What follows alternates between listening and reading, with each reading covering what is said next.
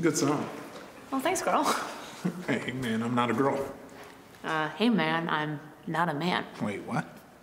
Hey, man, I'm not a... Cause you... Never mind, it's nothing. Women. Hey, I have a boat. What? I have a boat. What does that have to do with a boat? It's big, girthy, thick. Your boat? Yeah, it goes all night. You have a thick boat. Yeah. Right. Thank you very much for that offer. No, thank you. It's very nice. Can I get your number? Again, no thank you. Okay, because, I could text you and then we can, arrange for you to come over on my boat. On the boat, yeah, sure. Thank you so much, but in the spirit of honesty, I am a lesbian. And I don't want to waste your time or mine, so...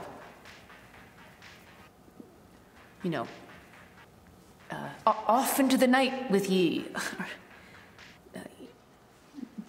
Enjoy your... I wish you free. I don't know how to get you to... I get it.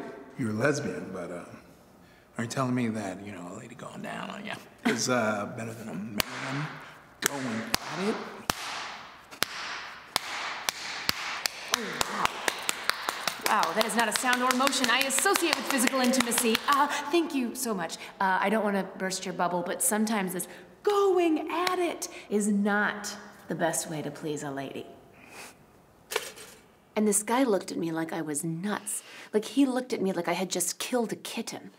But I had not killed a kitten. I had saved a pussy. Thank you so much. Thank you. That's a good one. Yeah. How long are you going to be telling that joke? Oh, that joke? Probably like 7 years, or until I put it in a web series.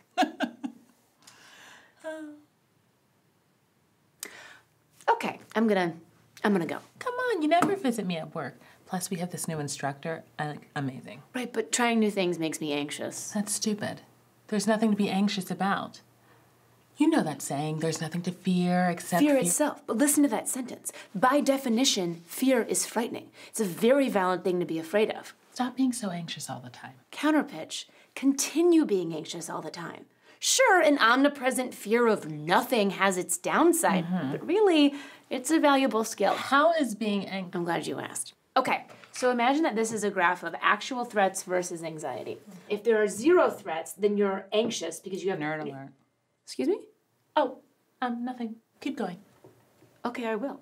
Okay, so when there are 0 threats, your anxiety is high. But then if there is a threat, your anxiety goes down, and you're actually better suited to deal with the problem. Okay. Not only does your anxiety go down, you're better able to deal with the thing that's happening that's bad because you've been worried about it this whole time. It's how we've survived lion attacks. Lion attacks. Yeah, or whatever.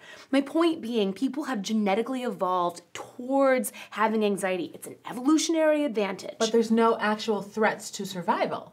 You don't know that. Lions could be anywhere. Come on, new girl. Let's get you up on that pole.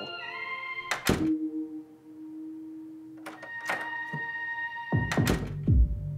I don't want to go up on the pole.